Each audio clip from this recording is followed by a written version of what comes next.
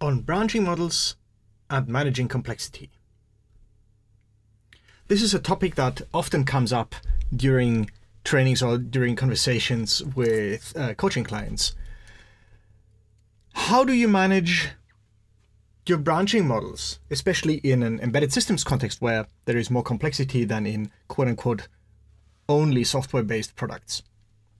The answer is, it doesn't really matter. The complexity is the complexity and it's there, and you have different strategies of dealing with it, and they all have different advantages and disadvantages. So, what am I talking about in the first place? If you are familiar with version control systems, you know that they have, this what's called a directed acyclic graph. So there's a sort of tree-shaped structure of how different iterations of your product go together. And there are different strategies. You've got the famous envy model. You've got Git flow.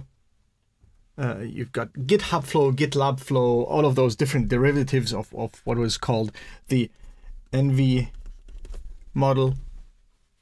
And it's weirdly appealing to engineers because it's got so many different branches and they've got nice structures and explanations and reasons and there's mechanisms. But it gets very confusing because you've got all of these different swim lanes and things go from here to there and from there to here.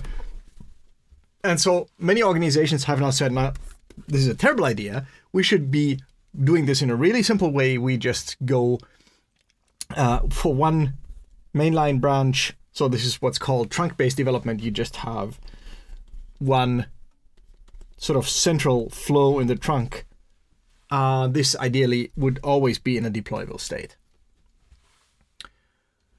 And then, of course, you get questions like, okay, how do I deal with different versions of my product? Different spins, different, bespoke customer-specific changes, etc., etc. How do I deal with external dependencies? And then you build yourself some kind of a system. Maybe you have artifact management, so all of the different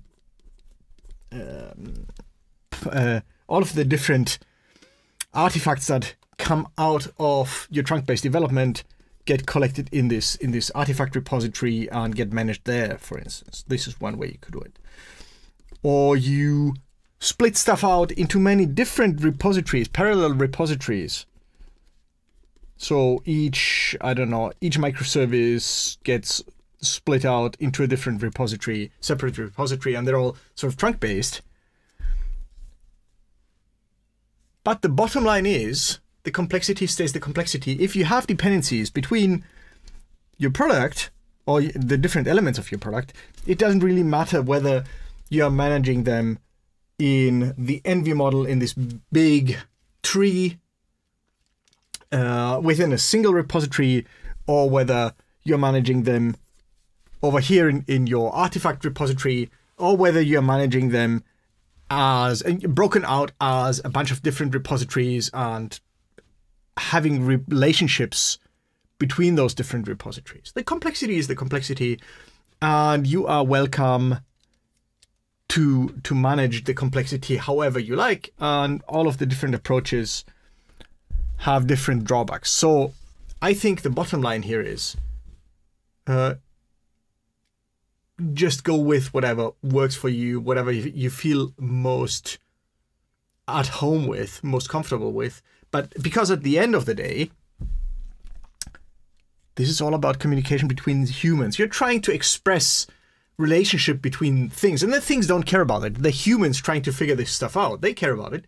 So speak the language that the particular humans you're speaking to understand the best. And if that happens to be feature flags, like in trunk-based development, then fine, use feature flags.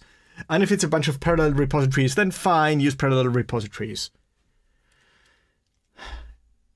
Just make sure that you figure out how to deal with that complexity.